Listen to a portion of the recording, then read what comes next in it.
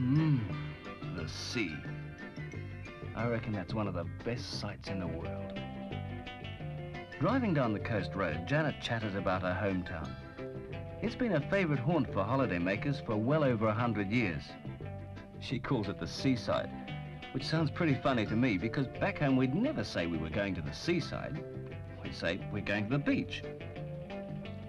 Janet says the air is full of ozone, which apparently is very healthy. And the climate's warm enough all year round for subtropical plants to thrive in the open. This is my first visit to an English seaside town, but it's just what I expected. Clean, spacious, and with an air of distinctive elegance. But there's fun too, of course.